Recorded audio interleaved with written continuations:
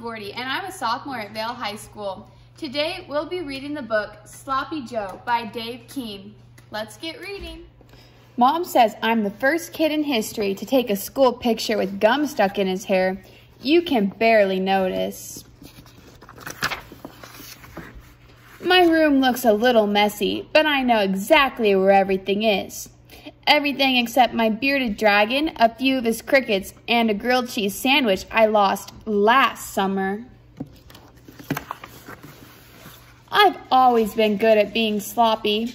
I slurp, spill, slouch, talk with my mouth full, and put my elbows on the table without even trying. Dad says I'm a natural. So do Grammy and Big Grandpa. They spread newspapers all around me when I eat dinner at their house. How did they know a meatball could even roll that far? But I'm not just good at being sloppy. I catch more frogs than any kid on my street. Just ask my mom. I know how to help Dad in the yard. And I'm really good at baseball because I practice. But sometimes I wish I wasn't so sloppy. Like when my friend's mom doesn't let me come in the house. Just wait here, I'll send Jimmy out, she says. But I wiped my feet. When being sloppy gets me in really big trouble, I just try out my newest jokes. Hey, what kind of pet does the sun have? A hot dog. Hey, Mom, what did the taco say to the burrito? Where have you been? Sometimes even my best jokes don't always work. So I decide something has to change. That's when I make up my mind to not be sloppy anymore. Starting tomorrow, I'll be Neat Joe.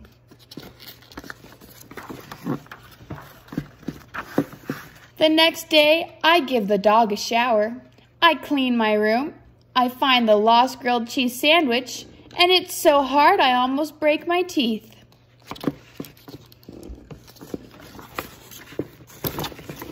I set the table for dinner. I even find one of my lost crickets.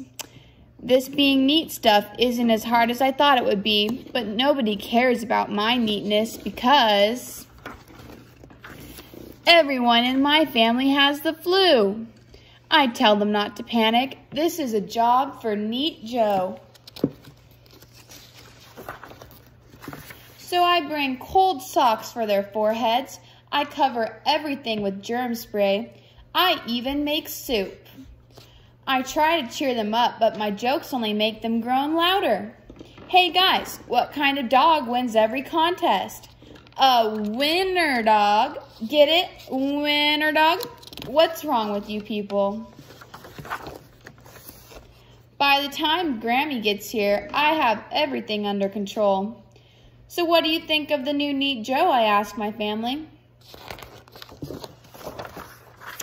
He reminds me of the old Sloppy Joe, Dad says. And he's a very special kid, Mom says. The end. Well, do you have a Sloppy Joe in your family? Because I know I have one in mine. I hope you enjoyed reading Sloppy Joe, and we'll see you next time.